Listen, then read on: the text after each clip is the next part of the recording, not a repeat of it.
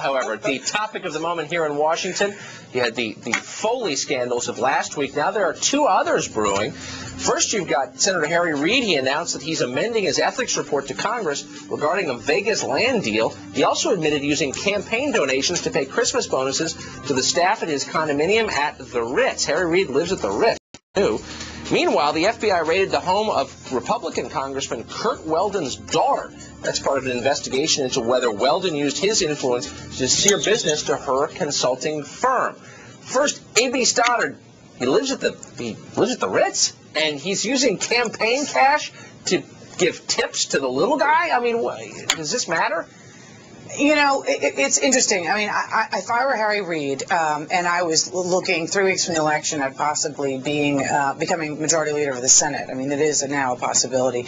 It would be it's just unfortunate that if he is if he is innocent, he's done nothing wrong. It's unfortunate that he is going to get himself into this situation and put himself under the spotlight because he didn't properly, complete his financial disclosure forms. I mean, you just never want to run into trouble because you didn't fill out the forms the right way. It does seem a little cheesy, though, to be giving campaign contributions as Christmas tips. Why don't you pay them out of your own pocket, Mr. Big Spender? Oh, yeah, I don't see. Every time questions like this come up, I'm hesitant to make a call on it because I don't know really what senators and members of Congress who live in hotels, do with the Christmas fund for the workers there and whether or not they take it from. You never know what is actually sort of the practice. So that I just don't know about that detail of it. That said, I think the Weldon thing is probably just going to be more of a problem. I mean, that story is probably going to have more legs and be bigger because Curt Weldon has been safe his whole life. This is his first tough race. It was already tough before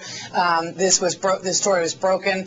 He is running in Pennsylvania is now what we call a purple state. These are really rough times for Curt Weldon before this story broke. Well, so I think they're both. Well, let me read to you both, and this is to you, Amanda, specifically. Curt Weldon's explanation. The implication is that he helped his daughter, 32-year-old Karen Weldon, 32, who had a public relations business, a lobbying business, helped her get business. He said, quote, "My daughter doesn't need my help. She never has. She's a very capable professional." So he's honestly saying that his daughter would be getting million-dollar contracts from Russian companies if her father wasn't a member of Congress. I mean, that's just a crock.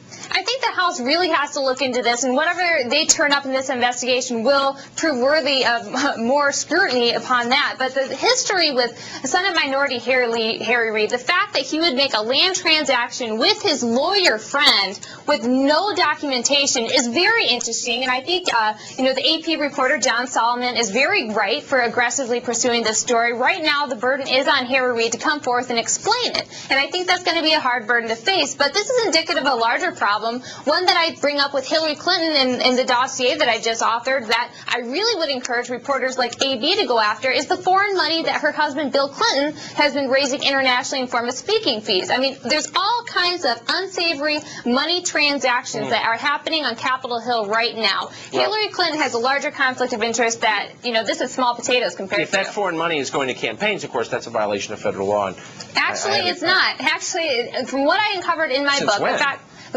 I can explain it right here, is that Bill Clinton has gotten more than $20 million in foreign money. You can look this up on the Senate financial disclosure forms that I include in the back of my book with Hillary Clinton's signature. This comes from the People's Republic of China, I'm sure he has. Other places like this. Okay, but he has a joint checking account.